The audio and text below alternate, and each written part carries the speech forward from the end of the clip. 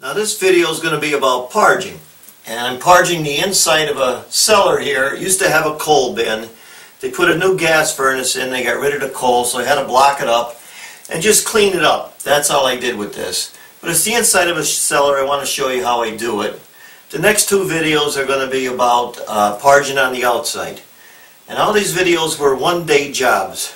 Now today we're inside of a cellar, and this is a poured concrete cellar.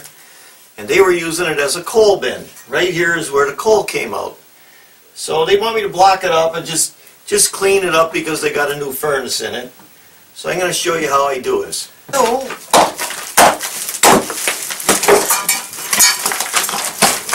So I got this hole out of here. Now I'm just going to do this. I'm going to brush the walls down. It's made out of concrete, so what I do now, wash it all down.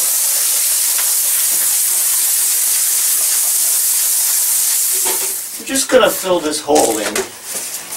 And we're going to do it any old way, because we're not worried about it. I already kind of know what I was going to do. That's going to be my block for that one. It's like that. Shove that in.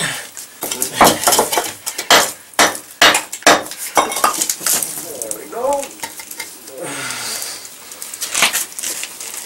It's easier to use your hand, it'll work. Shove it in there. Throw all that stuff in there. Outside, the road crew was ripping a road up. I got a piece from there. Use the hand if you have to. Throw it in there. Like that. Boom, bang, a boom. An old rock, that'll work.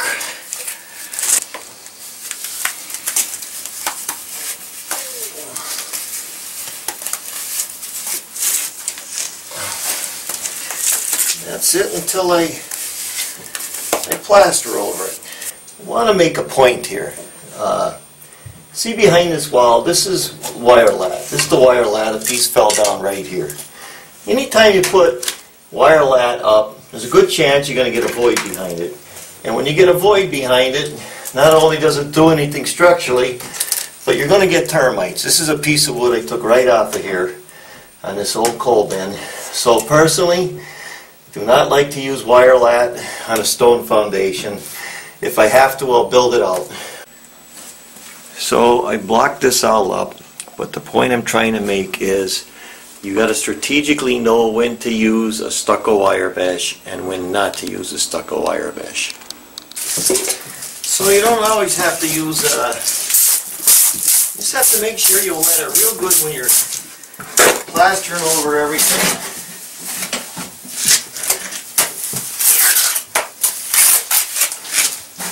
This is the first coat. Maybe that's the only coat the owner wants. I don't know yet. I'm gonna ask him. That hides all the sins. You see that? Wet it and throw it on. Throw it on.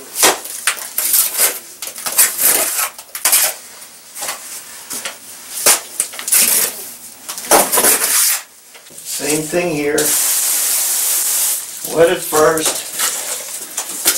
Put it on. If you don't wet it first, it's not going to stick. We wet it first. Right over the wetness. You do that, you don't need no bonding agents for this kind of job. See that? So now we're just sponging it up with the sponge. We could come back, put another coat over it if we want, but that's not what they want here. They just want to clean it up. They're thinking about selling the house. I'm back on the job a few days later. Usually I like to come back and check for check marks, and here's one right here. What happens with traditional cement is it shrinks. So I was expecting one down near where I filled it in, but this is the only spot I got one. So what I like to do is just do this. Just wet it good first. Go over it with the cement like that. And sponge the hole in. Now, there it is. It hides that little check mark. And that'll work. Those check marks will appear all the way up to a month later. When you do these kind of jobs, I put the first coat on. The owner looked at it. He said, "That's good enough. I don't need any more." So I figure honest weights and honest measures. Just give the guy what they need, and that's it. Now today's project is we're going to patch up the side of this foundation. See where it all fell off, and it's still falling off in places, and then they try to patch it. So we're just going to kind of clean it up a little bit. Alright, so we're just getting rid of all the loose stuff, just like that. It's a block foundation. Gotta keep looking for it. If it stays there, we're going to leave it there. If it doesn't stay there, get it off. That's it, just like that. Get all the loose stuff right out of here. Scrape the old stuff down. Keep going. Get all the loose stuff off. And if it doesn't come off, you leave it there.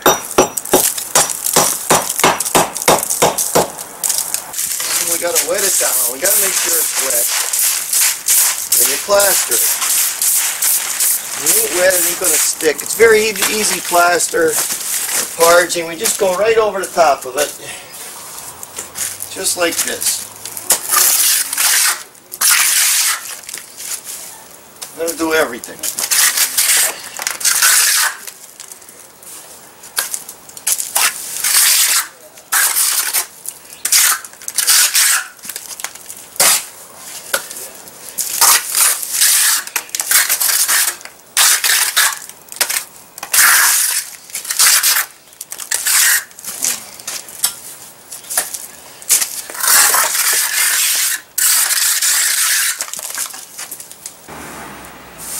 Put our first coat on. Actually, the only coat we're going to do, it's real wet because it's October. Now, if this was August, it'd be a different story how we're doing it. But we're just flattening it out right now. We're going to come back over it later and smooth it. So that's what it looks like when it's done. Now, here's another foundation I'm going to fix. You see right here under the porch, when they poured this porch, this is separate from here. That's why you get that crack. The only thing this guy wants me to do is pretty it up. So I'm just going to go around, patch it up in here. Any big holes I'm going to fill first with that cement towel, and then the rest I'm just going to pretty it up. I'm going to wash these cracks out.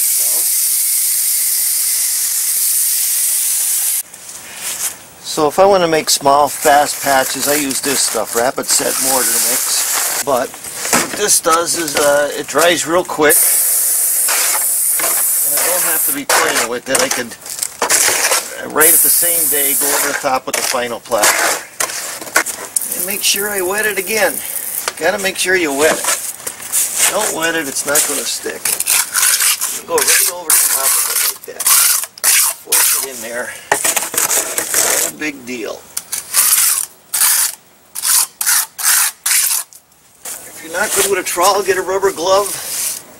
Shove it in that way. Sometimes you're better off with a rubber glove. You can really get it in there. So I'd use a sponge float, but that cement towel kills it. Just get a sponge like that and go around. That's going to fill that hole in. So make sure it's wet. And get your stuff and kind of shove it in there with your glove. It's not a big deal. Just like that. Just keep shoving it in. You don't have to use no tools, nothing crazy. Just get it in. Just get a sponge, a little water on it, and we sponge it. Just like that. Hides all those sins. You see that? So right down here, I'm going to plaster it with cement towel. Same thing, just like regular cement. Put it on there. It's got to be wet first. If it ain't wet, it's not going to stick. Same thing. Get all the loose stuff off.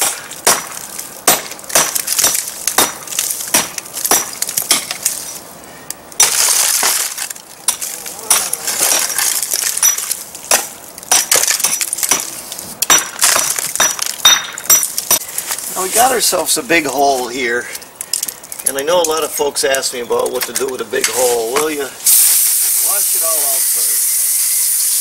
All the stuff out of it. You have to wash it. You're going to fix anything, you have to wet it first.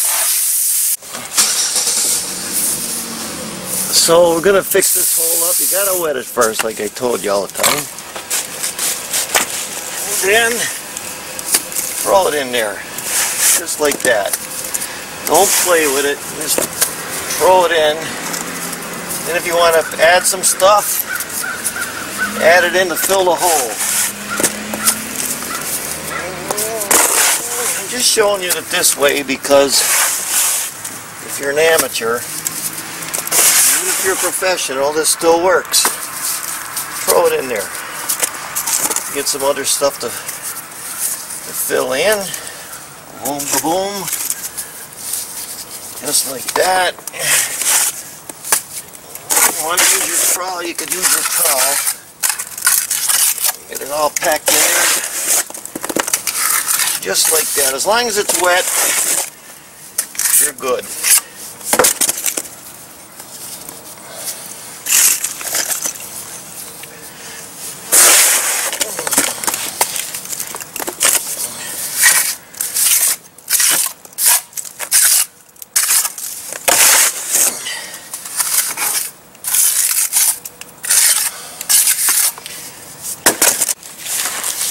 So, I'm just going to go over and leave it rough because you know why? I'm going to go over with another coat later. Just going to leave it rough. So, I'm back here, and this is all dry. See that? About 2 hours later, I'm going to wet it real good. The whole secret to making plaster stick or parging stick is you got to wet it real good. I'm going to put a coat right over it. Just like that.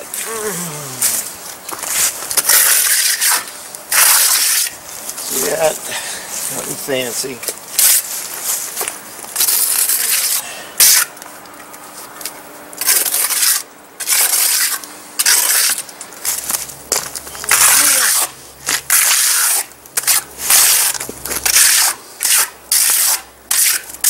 I have a real soft sponge here. I'm going to put it in the water.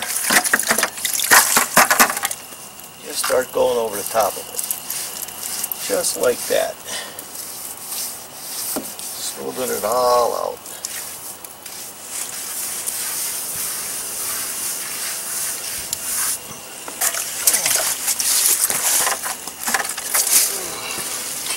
So that's it. Just giving it that swirl finish.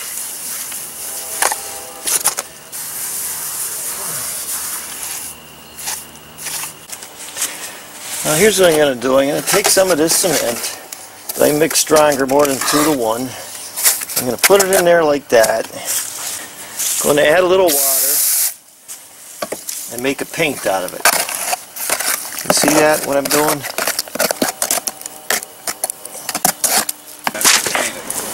Yeah. There we spray it with the water and we paint it. Okay. Hides a lot of sins. I'll be back. Okay.